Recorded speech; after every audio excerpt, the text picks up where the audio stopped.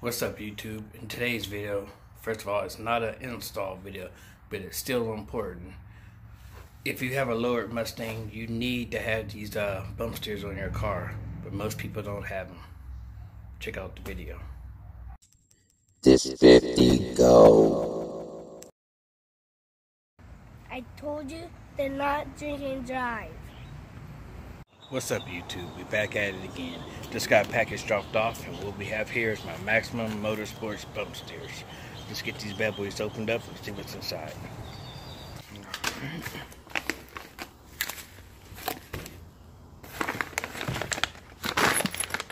The instructions, I guess the hardware. I'm assuming these are the actual bump steers.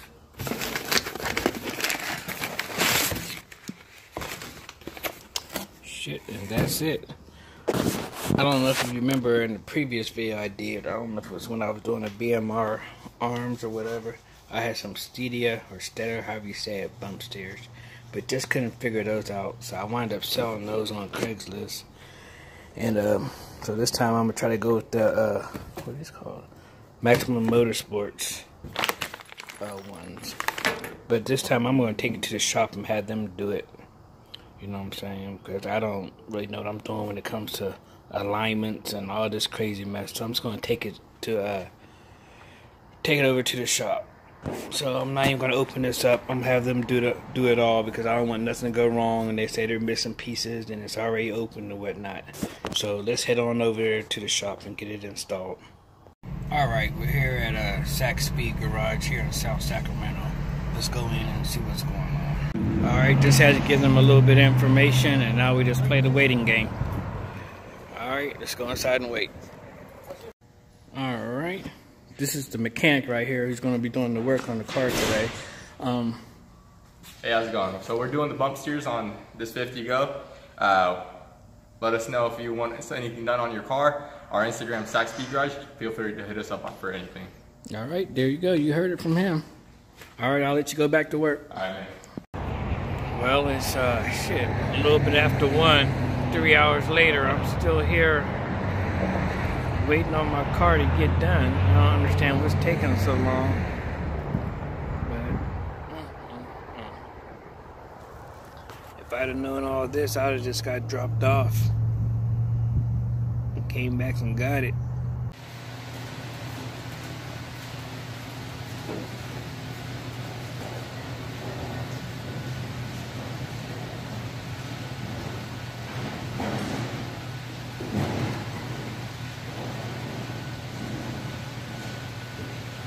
Alright, so here are the Maximum Motorsports bump steers that they installed.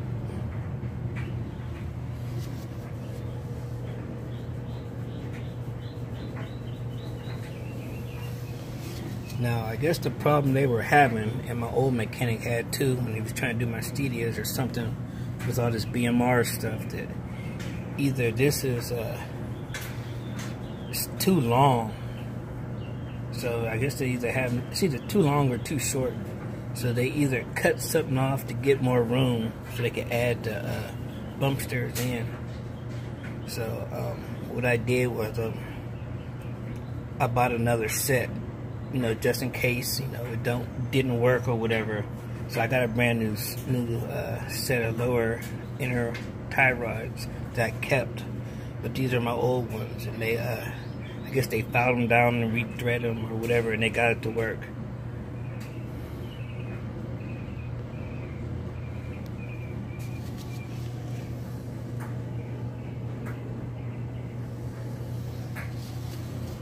Alright, here's a little better look of what I was trying to tell you. I mean, I know it's kind of hard to see in the plastic, but let's just say you put it, everything the same length. It's like, this would be too long to do any adjustments on the bump steer.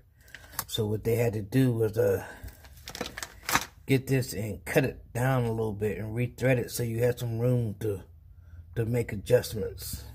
I don't know if you understand what I'm saying.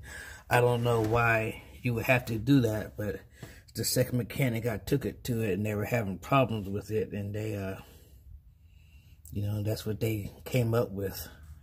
And like I said, I had to buy some extra ones just in case it didn't work, but they figured it out.